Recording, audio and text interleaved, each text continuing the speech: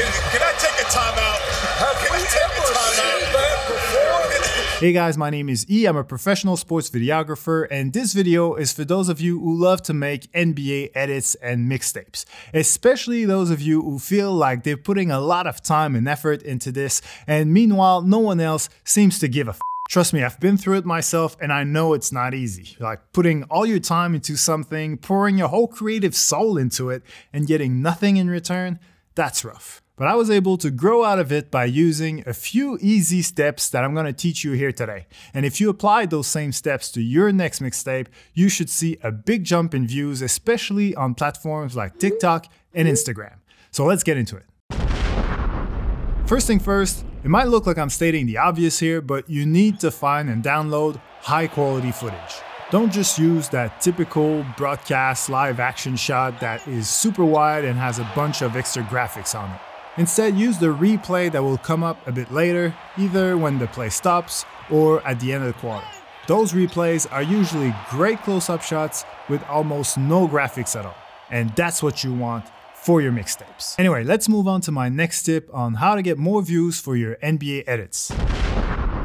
On social media, especially if we're talking Instagram and TikTok, speed is definitely the name of the game. So you want to keep your videos to around 45 to 60 seconds max and fill them with as many fast cuts as possible. The most common mistake I see in sports videos is when people put too much of a lead up to each play.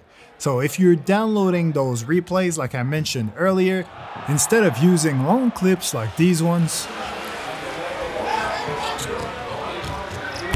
you get a much better result with fast cuts like that.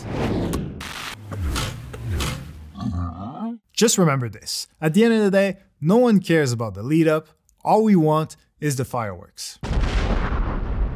And speaking of fireworks, you need some wow factor moments because these are the things that keep viewers engaged throughout your entire video, and average view duration is one of the main metrics that influence how often your video gets shown on other people's feeds. Average view duration is the average amount of time that people spend watching your video. So if most people just watch for a few seconds and then scroll away, the algorithm will assume that the video is boring and it will eventually stop showing it to people. But if a lot of them are watching it till the end, then the algorithm will know that it's a great video and will start showing it to a lot more people. So to make sure that that's what happens to your video, you need to put a wow factor moment at the very start, in the middle, and at the end of your video. And a wow factor moment can be an amazing play. Crosses half court, fakes and fires from half court on the way. He got it! Or it can also be a great visual effect. Handoff, Draymond dunking it down the lane. Editing to music is also a crucial part of retaining your viewers' attention. And the first rule of editing to music is to never let a beat drop go to waste. One of those wow factor moments I mentioned earlier should definitely go over the biggest beat drop in your music track. So you basically want to sync that beat drop perfectly with something like a massive dunk.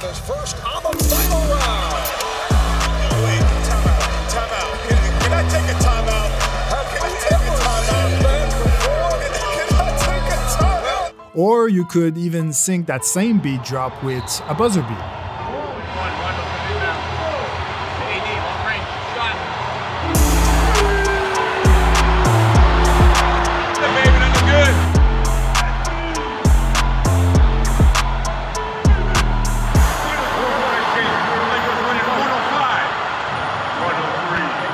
Also, make sure the intensity of your edit matches the intensity of your music. So for example, if you're using like a super dramatic music track, like epic trailer style, make sure you edit accordingly, because you can't simply rely on the music to magically make your video overly dramatic. So ultimately, the more beats and the more intensity there is in the music, the more work you'll have to do in the edit.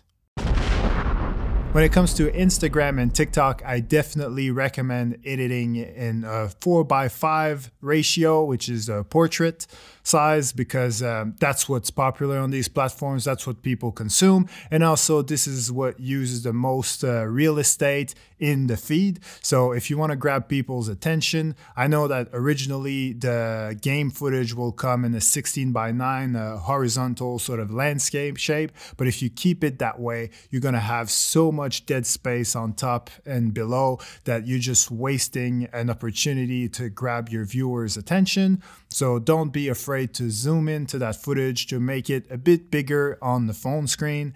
And also, if you see that the ball is getting out of frame, don't be afraid to use keyframes to basically follow the ball. So as your image is, being sort of zoomed in, you can then use keyframes to move with the ball so that we don't miss anything. And it actually gives your footage a cool sort of extra movement that people really enjoy.